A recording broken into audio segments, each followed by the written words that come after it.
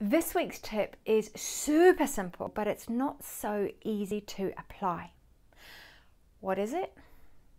It's to eat more slowly. I know, how can something so simple help me become my happy shape and size? But here's the thing, fast eaters overeat.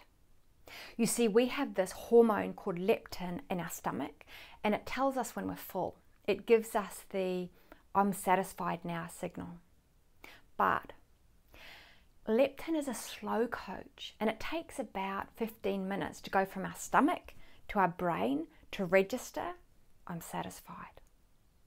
So if you're standing in the pantry shoveling potato chips into your mouth like I used to do, it's very, very easy to go from hungry to absolutely stuffed full without giving your brain the chance to register "I'm satisfied. Honey, you've had enough."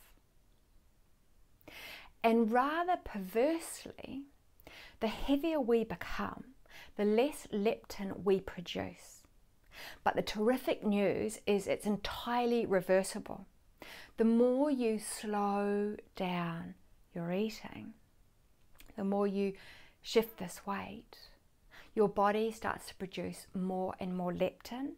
And this is why slimmer people notice the "I'm satisfied" signal so much faster. So how do you slow down your eating speed? The easiest way really is to put down your silverware.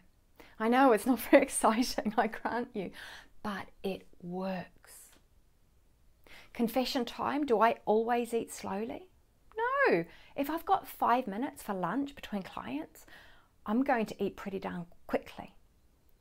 But it's what we do most of the time that matters, okay? So this week, concentrate on eating more slowly. Now, I hope you found that useful. I look forward to seeing you next week with another Making Peace with Food tip.